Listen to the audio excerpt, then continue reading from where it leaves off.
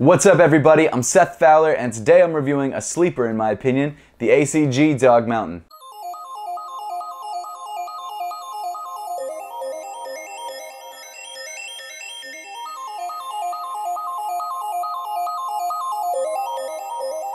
Thanks so much for tuning in today. Make sure to hit that subscribe button down below if you haven't yet. Also, if you didn't know, I'm doing a giveaway for this pair of off-white Nike Prestos. It's my small little way of saying thank you to you guys for helping me hit the 250,000 subscriber milestone, which is absolutely insane, and I can't thank you guys enough. Seriously, I never thought I'd be here, and because of you guys, I'm getting these insane opportunities and hopefully bringing you guys better and better content. But if you'd like to enter the giveaway, all you have to do is click the link in the description below. Over the years, I've always been, I guess, a passive admirer of ACG, meaning that I'm interested in what they're making, but it was never something that I really wanted to buy. And as rich of a history as Nike ACG has, it was just never something that I really felt like I needed. But growing older, as things change and your girlfriend wants to start going on more hikes, you realize that there's some things that you just have to shell out for. And one of those things was a decent pair of hiking shoes, because every other pair of shoes I have, as many pairs as I have, none of them are great for trails, because believe me, I tried hiking in Ultra Boost, I've tried hiking in Flyknits and Jordans and pretty much everything that I have, and it's either extremely uncomfortable on that sort of terrain or I just don't want to mess the shoes up. So when Nike dropped the newest ACG collection on their sneakers app, I felt like it was time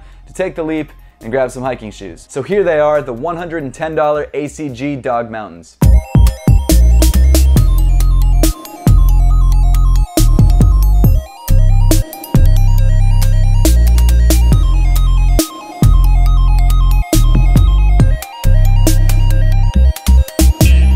First thing I gotta say is that I looked at a lot of other hiking shoes and hiking boots before I made this purchase decision, and even though some of those shoes had better tech specs or were better for certain applications, these shoes, well, they just look the best. Starting out on the toe of the sneaker, you've got this black suede mudguard that wraps around the entirety of the toe. This suede isn't premium suede by any stretch of the imagination, but it is a lot more durable than a lot of other materials used on sneakers. Not only that, it provides some really nice structure and lateral support on the toe of the sneaker, which is definitely necessary when you're climbing on rough terrain. In different spots on both sides of the toe, you actually have these perforations that show through to a 3M material. That's actually a nice touch for nighttime. In the center of the toe, you have this sort of nylon mesh in sort of a dark gray, and I think the reason it's there is for added breathability to allow a little bit more air into the sneaker. What I will say is that it doesn't seem to let a lot of air into the shoe, and it's a very, very hot sneaker. To be fair though, while hiking, I'd rather have a shoe that's a little bit more water resistant than more breathable. And from what I can tell, this shoe is relatively water resistant. It's not waterproof, but it's water resistant. Continuing up on the shoe, you have these very retro ACG inspired laces. I might be switching these out for the black laces because, like I said before, I don't really have any ACG nostalgia, so